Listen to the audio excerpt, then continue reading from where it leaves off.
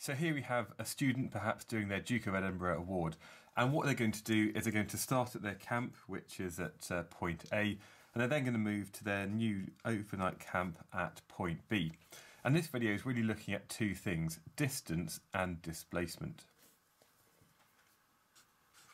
Now these are really similar, but there is a subtle difference between them, and it's because distance is a scalar quantity, whereas displacement is a vector, and that's really important. Although we often use these words interchangeably, they do have particular meanings. Now perhaps the route that this person took was something a bit like this, as they maybe walk around, they follow trails, they come to junctions, they cross over streams, and basically this is the distance that they've walked. That's actually how far their legs have moved and the amount of meters that they've covered. And often this is quite quite a big number. However, the displacement is the direct distance, or the shortest distance, from point A to point B. And when we measure the displacement, we don't just give the length in meters, we also think about the angle that this is, perhaps an angle that was measured in degrees. So because displacement is a vector, it must have a magnitude, a size, as well as an angle or direction. Now the other thing about displacement is that it can be both positive and negative. So let's imagine that this quite tired walker now, they've got to their point B, they've got to their overnight camp, and they throw their compass up in the air. Well, what we can do is maybe say that their hand is at the kind of 0 point, and anything above this is a positive displacement. So what that means is, as they throw it up, we can maybe kind of think about how this changes its displacement from their hand with time, and it might be 20 centimetres or half a metre. And as we kind of look at it as time goes on, we can record the displacement. And if it's above their hand, it's going to be positive.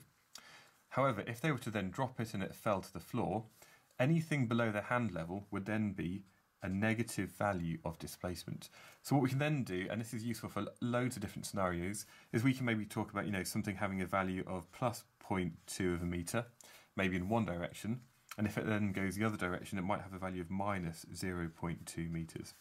And this is because it's a vector, and vectors can be both positive and negative, and sometimes this is really important.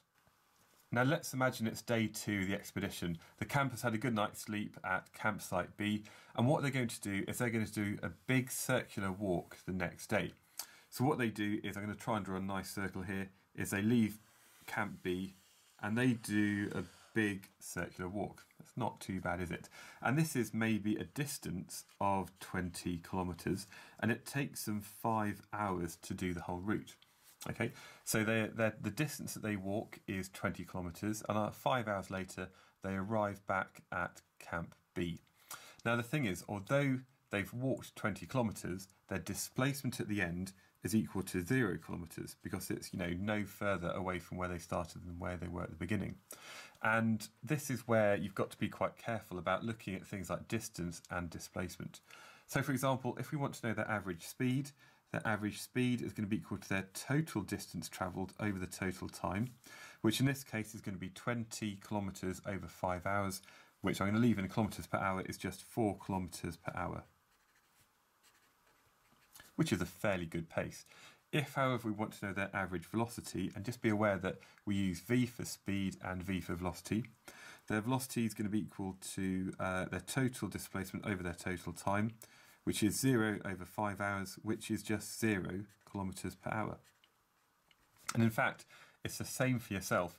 Provided you go to bed in the same bed that you woke up in, your total displacement over the whole of today, if you're going to school, if you're doing sport, whatever it might be, your average velocity on a day-to-day basis is normally about 0 metres per second, because you end up where you started at the beginning.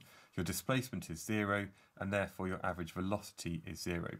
It is worth bearing in mind, if you've got something which is moving, you've got to think about the distance and how that is different to the displacement.